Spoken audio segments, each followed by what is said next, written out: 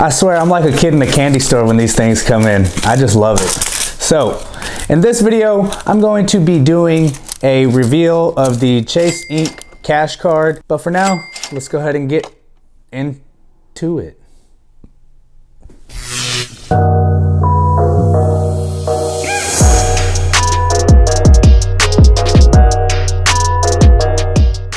What's up guys, it's Jay and welcome to Flashpoint, where we're all about credit cards, and other finance tips. If you're new to the channel, please consider subscribing. Also, give this video a thumbs up, it really helps me out. And be sure to comment down below what you think about this card. I really appreciate it. Since I do have alerts on my credit profile, I did get a letter in the mail just asking to verify that it was me who applied for the credit card, and I was able to send them some things. Basically, they just needed proof of address and ID, and so they just needed that faxed to them. So yeah, so anyways, it came in the mail today. Took a little longer than I was hoping for, but it's okay because now I can start spending on it. Okay guys, so here we go. I'm gonna go ahead and get into it. Have it backwards so you guys, I didn't feel like taping that off. I only taped off the card itself. So just to let you guys know, I got approved for $7,000 on this card. My Ink Preferred has $9,000, and there it is. I have this flipped back because address and all that stuff, personal information's on there, so yeah. So here it is guys.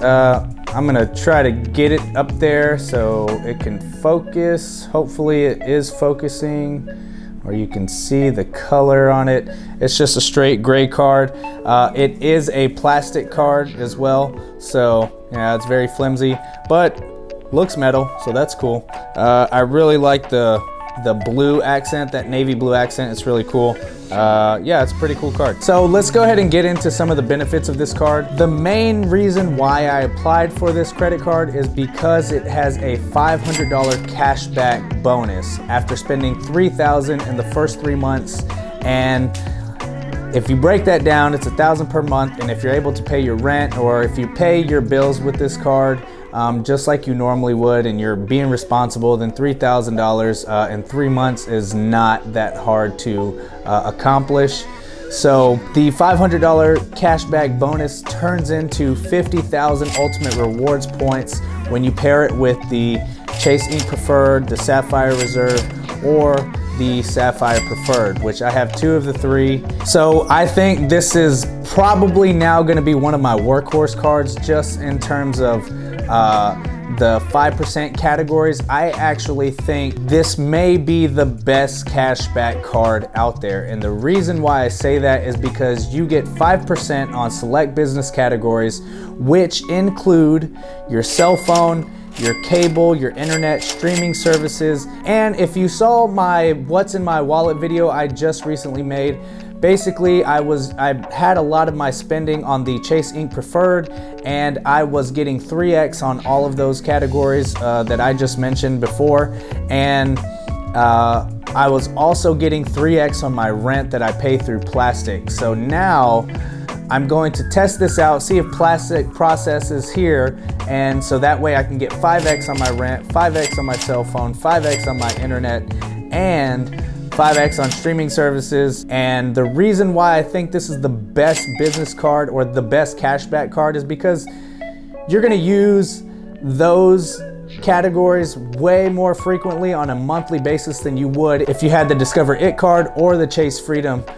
And the reason why is because those 2 cards have rotating categories every 3 months, and I'm not even really utilizing my 5% rotating categories as much as I would like to in this quarter with the Chase Freedom. So, you know, this is something that I can constantly be earning 5% cash back on these categories, which is amazing. So one thing to know is that there is a $25,000 cap in which you can earn on those 5% categories, but I think this will be a solid workhorse card for me in the for the long term.